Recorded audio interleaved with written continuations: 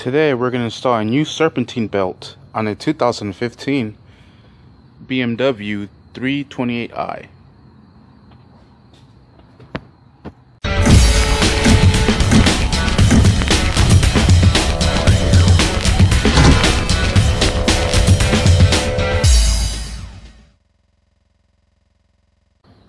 Alright, once you remove the old Serpentine belt, you're going to go ahead and grab the new one.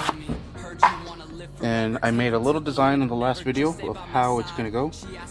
So we're just going to put it back the same exact way.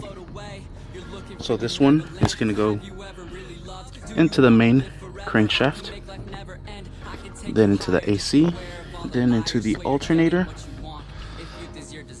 and right down to the pulley.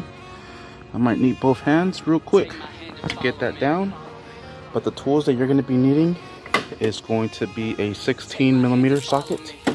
The way we're going to do it is we're going to grab our socket, put it on the tensioner remover bolt, just like so, and you're going to need both hands to drive this down just like so, and put that Serpentine belt back in its place. Once we put the Serpentine back in its place, we'll put all the air induction ducting back into its place, and we should be done. Sweet.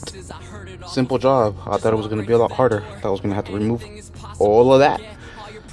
Not that hard at all. 15-20 minutes tops. Nice. So anyways, enough talking. Let's go ahead and get started. So I'm going to go ahead and put that Serpentine into its place since I'm going to need both hands, and we'll be right back.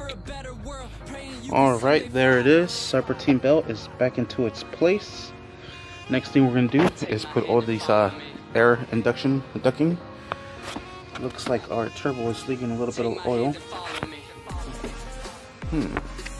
Anyways, so we'll start with this bottom piece. This bottom piece is going to go right in here, and then it will clip right into this, like so. We'll place it back in its place. This goes in like that. Whoops, just like so. This one goes in right here, and you use a flathead to tighten it up. Alright, once you have that piece installed, we're going to go ahead and grab the second piece, and this is going to go latched right into that right there. That, just like so, goes into there, just looks like that. Now we grab the top duct, and let's go ahead and insert it here first. Actually, let me see, because this vacuum line is out here, we can go ahead and connect this right here first. Alright, once you have this vacuum line back into its place, we could hold off on the pigtail because that one just connects into its place. So the next thing you want to do is line up this air ducting right in there, and then secure everything back into its place.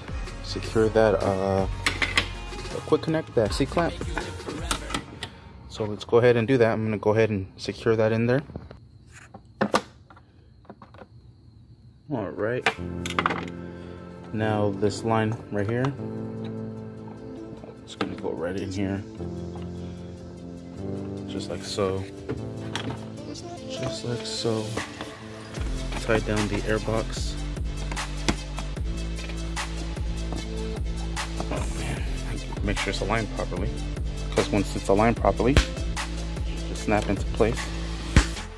If it doesn't, alright, now we're just gonna latch it there, latch it there. Last but not least, put it there, push down, and you're set. Let's go ahead and start it up. Just remove all tools from the engine bay. Everything's nice and secured. Oh, forgot this. Plug it in. Alright, that's what luxury looks like. I prefer my Honda. What's up, baby? Go and start it up. Starts up like a champ.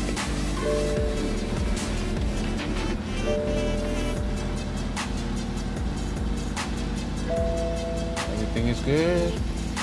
Everything is cherry. Let's go ahead and... Woo! You hear that turbo?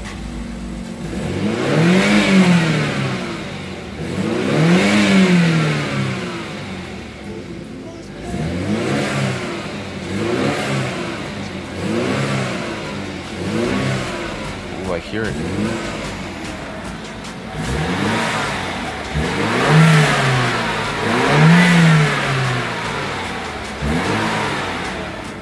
Bah, bah, bah, bah, bah. Because I'm a BMW. Bah. And I brake. I'm so expensive to fix. Sweet. That's how you change out a Serpentine belt on a 2015 328i. Thank you for watching. Please like and subscribe.